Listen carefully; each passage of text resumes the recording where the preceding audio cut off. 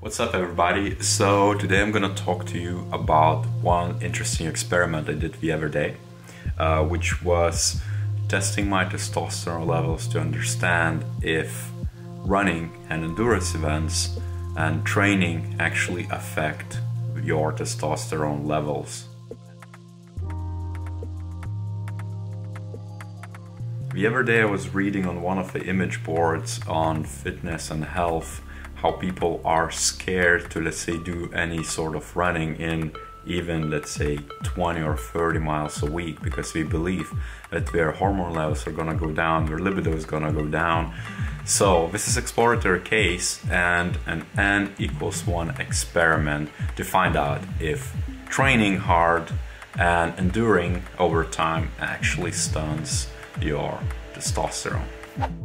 Alright, so this is one of the popular studies which has been cited in so many different articles, and it has been run on 15 previously sedentary males, and out of which 5 actually didn't get any decrease, and the rest actually ran over, let's say, 6 months, experienced decrease in serum testosterone levels and free testosterone. Even if a study was done on, quite a insignificant amount of people, it was then cited again and again and again. Another suspect, which is a completely opposite study, which was basically run on a few athletes as well. It was just a handful of them. What we did is just tested the salivary response on cortisol, which is a stress hormone, as well as testosterone, based on, let's say, interval, tempo runs, and just simple bodyweight circuits. And it was done on athletes who are actually endurance trained. The point is that salivary, let's say, response to post-workout is always going to increase at some point. So all these metrics basically show that,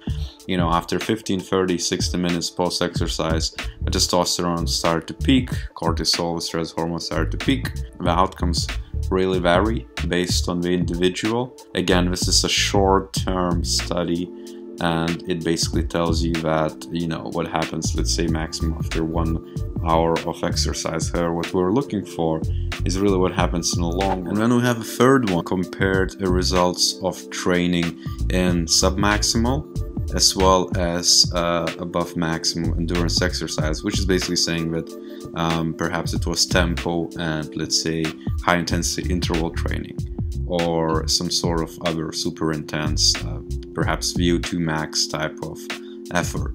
And what we notice in the results is that acutely testosterone increase, both free testosterone, total bioavailable for both exercises. Testosterone also increased in parallel to growth hormone after both exercises. So as you can see, again, this is another one which is basically telling that, okay, on a really short-term basis, your testosterone should actually go up. Again, there is any clue of how that would affect, the long-term results. I found also this one, for example, which is quite interesting.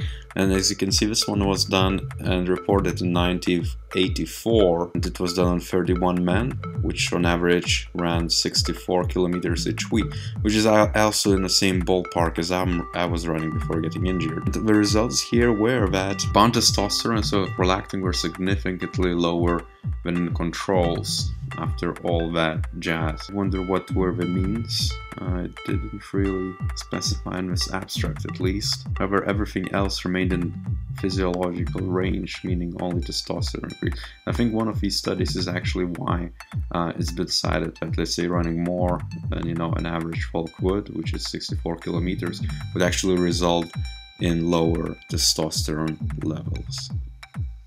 Right, so now as you have some background, let's jump into my personal experiment. And just to give you some tiny little bit of background how we did it, over the last few months I've been injured, therefore I took it kind of like a backwards approach. I just noticed, I tested my testosterone just before getting injured and right when I'm getting back to it, so just a few months gap. I went from around 30 to 40 miles a week of running and hardcore training and CrossFit endurance type of practices, as well as coaching other people, to virtually no running at all and still doing CrossFit endurance and still coaching people and still moving. And my testosterone metrics look like this.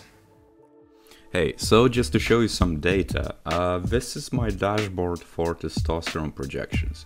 As you can see, my latest one, which was done in January, just a couple of months ago, was 16.3 nanomillimoles per liter, which is a free testosterone in my bloodstream. And as you can see, a projection basically states that I'm just above the average, and that's exactly where my testosterone got, as I wasn't able to exercise as much as rigorously, you know, run and perform in that endurance kind of efforts. So my typical 40 to 30 miles went down to 0 miles, and as you can see, even a projection on the right hand side where we have it went from 21 nanomillimoles to 16, which is a really crazy jump if you think about it. And that's where it was.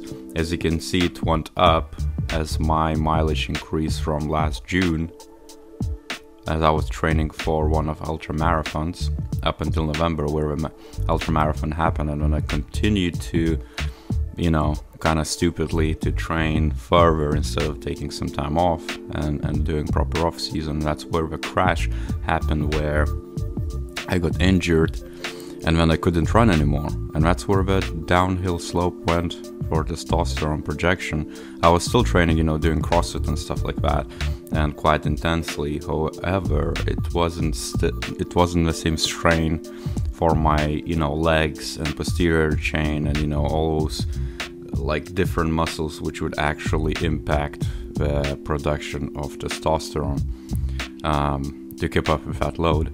As you can see, and it went down by that's crazy amount. I would say that's at least, so 21, that's at least 5 nanomillimoles, which, you know, it could make or break you if you compare from projections.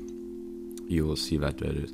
And now, as like, so what's next basically? So I'm trying to get back to training and running, and I'm currently at 15 miles a week, and I'm thinking to up that mileage and try to retest it and see if that, you know, if it gives, if basically it puts me back into the same state where testosterone is much higher. It doesn't really debunk any of those studies discussed before, because it's quite anecdotal, and it's again n=1, so you shouldn't take it as a fact. However, it still tells you that perhaps there is some sort of critical mass factor or a half-life where, let's say, if you would add another 10-20 miles, maybe then I would experience some sort of side effect. It was really surprising that actually that effect happened, because what I was expecting was complete opposite, that let's say if I would stop running, based on all those articles and studies I read before and all those discussions I had, let's say, with bodybuilders, athletes, runners, coaches, that my testosterone actually go up because I would be resting more and I wouldn't be exposing my body to such a shock. It was complete opposite. So again, take it with a grain of salt. I hope this was useful, and if so, give a like, share, subscribe. Show it to your friend if they're interested in that. If you're afraid that, let's say, running or adding more cardio or endurance type of effort actually decrease their gains and testosterone levels, maybe this is the answer, maybe this is what we're looking for. Because the 30-40 mile mark is really just 5-6 hours of running a week, which might seem like crazy amount to some people. However, as you can see from my data, from my test results, my testosterone actually went down as my running decreased. So I hope it was useful. Till next time.